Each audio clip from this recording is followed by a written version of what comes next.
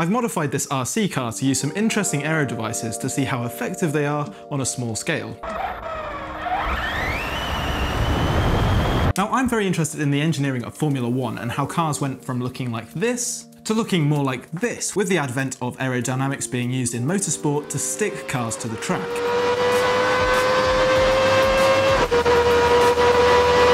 So what happens when you put huge wings on an RC car? How much do aerodynamics matter on this small scale? Can I build and refine some aero devices for my very fast RC car to help it travel faster around a corner? Can I even use ground effect to my advantage? Well, that's what I wanted to find out in this video. But first, what actually is downforce? Well, simply, it's the same principle that allows an aeroplane to rise up off the ground by creating lift from its wings, but used in reverse to apply force that presses the race car against the surface of the track. Essentially, air is deflected upwards, which pushes the car down onto the ground and allows it to grip the road with more traction. I decided to base this project around my seriously quick Armour Limitless RC car. Firstly, I wanted to see how fast the car was around a corner, but without any bodywork. How much mechanical grip would we get from just the tyres and suspension? This meant I removed absolutely all of this stock bodywork, including the wings, splitter and diffuser. I removed all of this stuff so I just had a bare chassis. So, how much would the car slide around? Would the car be really unstable without aerodynamics, or would it grip the road with ease? Right then, it's time to see how well the car works just using mechanical grip alone. The track is quite wet, if you want to call it a track, is quite wet at the moment, but it's going to be wet all week. This here is the track. We've got a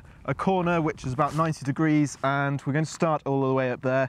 I'm going to draw a line on the ground which will be the start point. There will be an end point over there, and then we can just time the whole thing and see how long it takes to get around the corner. Let's go for it. So the car, as predicted, was hard to control and a little squirrely. I carried out 10 separate runs and then calculated the average time, which was this. Oi! Okay, so we have a benchmark time to beat. So now I got to work building some big old wings to stick on the car to see if it would go around that same corner a bit faster.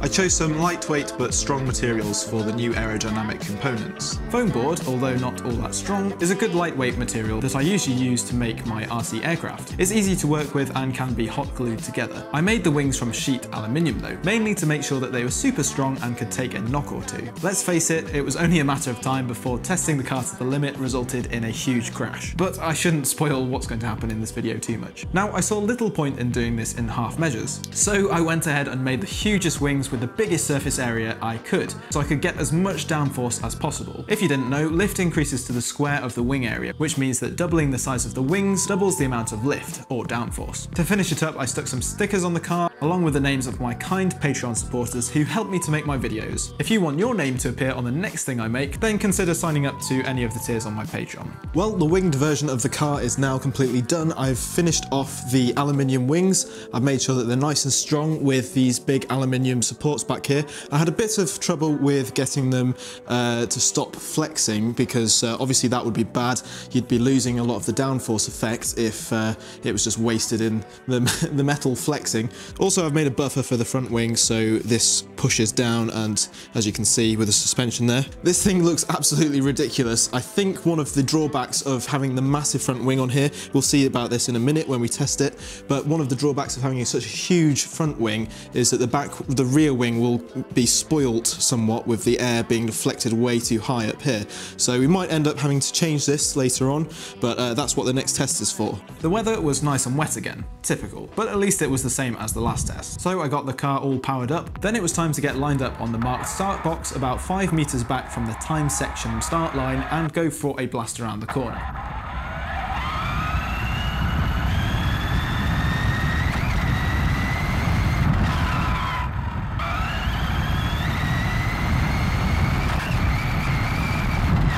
Now, just to keep it consistent.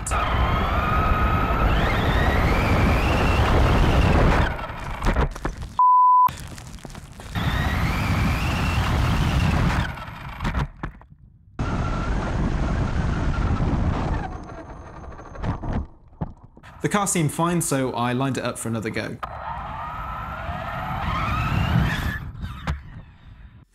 The pins holding the body on had ripped through the wet foam board, so I needed to go and fix that back at my workshop. Those few runs before the crash resulted in a bit of a faster time, but maybe I could refine the aerodynamics a bit to go even faster on the next test. Okay, so what can we do to improve the version 1 aerodynamics? Well, the front wing could do with being a bit smaller to improve airflow to the rear wing. As you can see, there's a dead zone of low pressure over the rear wing right here, and this is surely making the rear end downforce less effective. By the way, I know that holding a fan up to a smoke machine is no substitute for a wind tunnel, but hopefully it gives you a good idea of what I'm talking about. Also, the drag of these huge surfaces could be a bit of an issue. Here you can see boundary layer separation caused by the extreme angle of the wing. This can be emphasized with an even greater angle of attack. The problem with boundary layer separation like this is that it creates a huge amount of drag behind the wing. Drag will cause the car to slow down in a straight line. For me, I'm all about the maximum downforce around one corner, and really this drag shouldn't make a big enough difference for me not to use these huge wings. Despite this, I would still have to change that ridiculous front wing. So I swapped this out for a much slimmer one with about 50% of the surface area to make the rear wing more effective. Along with this, I decided to experiment with ground effects. But what is ground effect and how can it help create more downforce? Well, as you know, the wings have been pushing the car down to the ground using high pressure air above them. With ground effect, the car is sucked to the ground using low pressure caused by a vacuum effect. Ground effect cars were developed in Formula 1 during the 1980s and created insane increases in cornering speeds.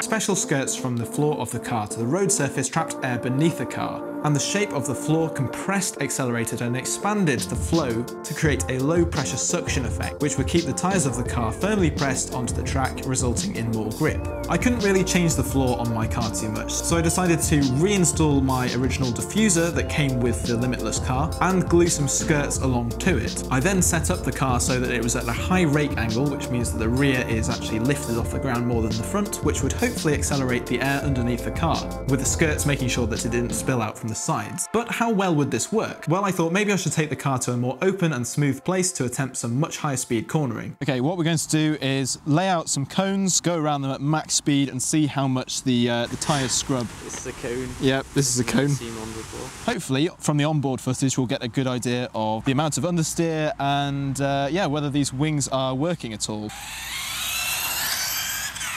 At slow speeds, clearly there wasn't enough air to go over the wings to stop the tyres scrubbing. I needed to be going much faster.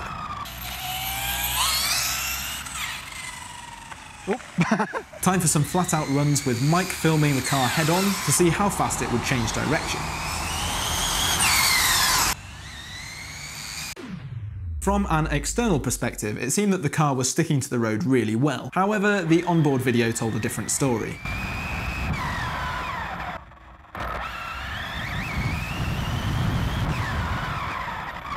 The front tyres were definitely scrubbing, and the car was understeering. The wheels turning, but the car still travelling straight on, or at least not turning as tightly as it should for that steering input.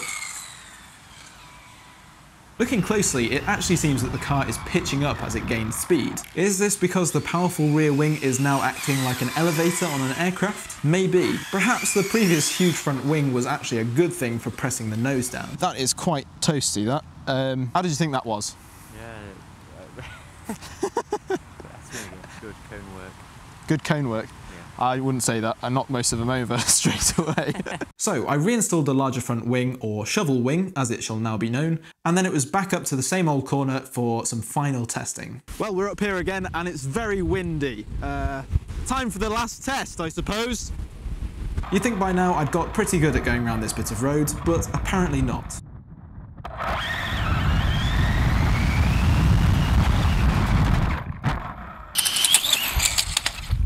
Oops. Okay, a few final runs at full send.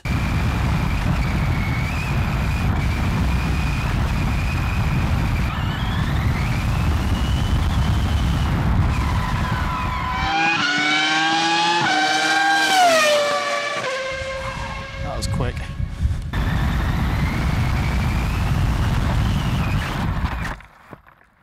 Well, that was inevitable. Oh no. Oh dear. Where'd the front wing go? So how fast did the car go on those final runs? Well, I averaged this speed, which is definitely a lot faster than when the car was just a bare chassis. But does it actually prove much? Maybe not. Well, that's a bit broken now. Okay, so what have we actually learned from these tests? I recognise my experiments weren't that scientific with different days, different conditions, but I think there are some indicators here that Downforce works on RC cars. Just look at some of the onboard video from the last test runs with the larger front wing, and you can see that the wing is flexing and pushing the suspension down. But I think, at least for this RC car, you need to be going extremely fast and have these huge wing surfaces to actually do anything. Now, the one obvious thing that I completely neglected at the beginning of this project was to take into account the mass of the car. Inertia is a powerful force, and with this 6 kilogram RC car, a really beefy thing, to change direction requires a lot of grip and a lot of force, pushing the car into the ground to get that grip. So at this scale, this car is too heavy, but on more lightweight cars, then yeah, Downforce could actually be a really helpful thing. Now, with ground effect, in hindsight, it was always going to be difficult to see if that actually worked.